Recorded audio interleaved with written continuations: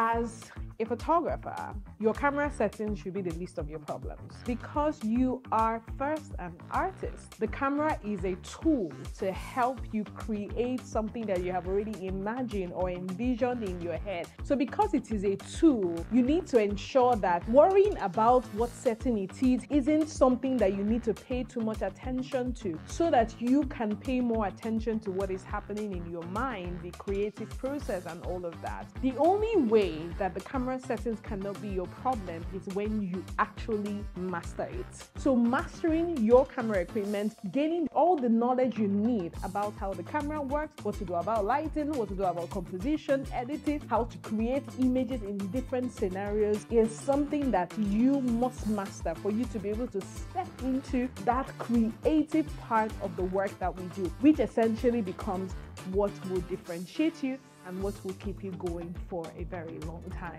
This is exactly why you should register for the Versatile Photography training. And you're going to be gaining confidence and knowing exactly every single thing you need to know about the functional part of the work that we do, so that once you get that part right and get it very well, you can now step into creating freely like the artist that you are.